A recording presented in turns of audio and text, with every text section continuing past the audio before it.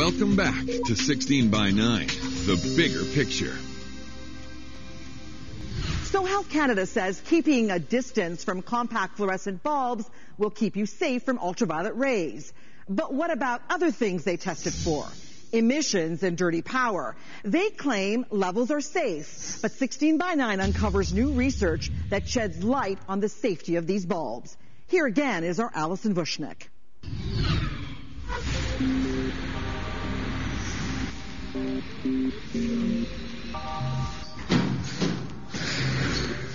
At this lab in Geneva, Switzerland, they say they're conducting the most extensive testing ever done on compact fluorescent light bulbs. They're measuring electromagnetic fields, or emissions, that the bulbs give off. It's the emissions from the compact fluorescent light bulbs that some Canadians say are making them sick. Dr. Mark Douglas, who's actually Canadian, is part of the Swiss research team. We measured the fields in air without a person there, and then we measured the fields with a simulated person there. The Swiss government asked them to develop this new method after they felt the original method for testing was inconclusive. Instead of just measuring the CFL emissions in the air, they also measured what the emissions could do to the human body. And that's radically different, they say. If the currents flowing through the body are high enough, you have stimulation of nerves, muscles, which can be, in extreme cases, can be painful, can cause problems. This shows you the distribution of the electric field, and you can see that it changes once you put a person very close to these fields. We asked Dr. Magda Havis, an expert, about what the possible effects could be. Well, anything that stimulates your nerves is obviously going to affect your entire neurological system, and the effects will vary from person to person depending on how sensitive they are to the stimulation. Some people can feel it, some people become ill as soon as a compact fluorescent light bulb is turned on, and some people aren't sensitive to this and they can't feel anything. There are international limits set for electromagnetic emissions. So how did the bulbs stack up?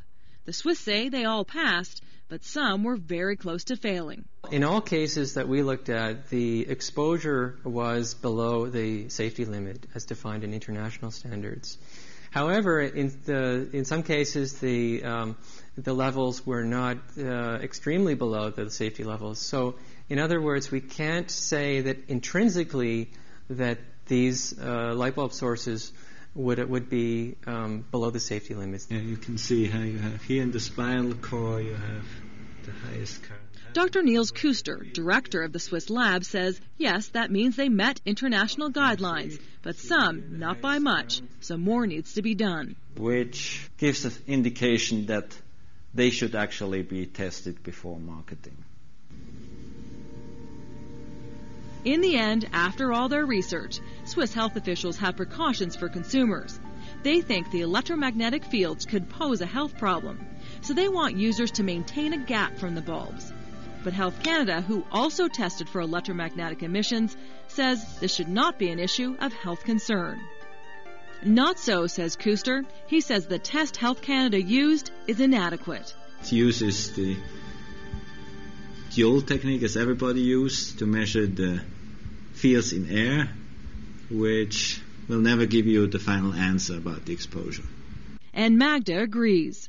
The Swiss study is showing that you can't simply measure these light bulbs as though no one's present, because as you approach the light bulb, the electric field actually couples onto your body, and that needs to be part of the measuring protocol as well.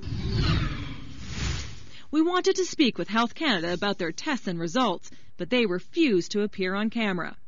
According to their report, CFL emissions are below Canada's and international limits, so do not pose a health hazard. The companies we contacted that manufacture the bulbs declined to be interviewed. In an email, their lighting association also says that their products are safe and do not pose a health hazard. We feel that this issue has been fully and comprehensively dealt with by Health Canada, with access to complete and proper testing processes. But Magda disagrees, not with Health Canada's testing, but with the international standard they measure against. Our conclusions are that those levels are too high, and that's why people are becoming ill. That's why they're reacting to the compact fluorescent light bulbs. The other issue with CFLs is mercury. Each bulb contains a tiny amount to make the bulb work. When you want to throw them out, they can't go in your household garbage. Instead, must go to a special facility like this one for recycling. So the incandescent bulbs are being phased out. In 2012, Canadians will have to use something more energy efficient. And companies are spending millions to create more options. One of the areas of huge growth is in LEDs, light-emitting diodes. LEDs are able to convert electricity directly into light. Subi Al-Sayed is an engineer with a specialty in sustainability. Today, this light bulb here is a straightforward replacement to the old incandescent light bulb. And looking at the energy consumption of both, this one consumes 60 watts of electricity as opposed to 7 watts of electricity. So it's a very significant reduction in energy consumption. LED light bulbs are entering the marketplace. They are expensive, but can last up to 20 years and are way more efficient than CFLs and incandescents. And some people are having difficulty giving up old-fashioned incandescents. In the European Union, they are already phasing out incandescents, banning one bulb at a time. In September, the first bulb to go was the 100-watt, even though it was just one option. In Germany, that led to a rush to buy them and empty shelves with some shoppers stockpiling. The sales on our 100 watts, as you can see here, are pretty good. This is not that we don't want to sell it to our customers. This is because of the manufacturers can't deliver them right now. Our sales are up to 600% on this special 100-watt light bulb. So after all this, the massive push to use CFLs and conflicting messages from various governments, there are people who feel left in the dark about UV and electromagnetic emissions. Like anyone, you're disappointed. Because I think when a new product is put out on the market, it should be properly tested. I'd never have those bulbs again. I'm afraid of them. Still the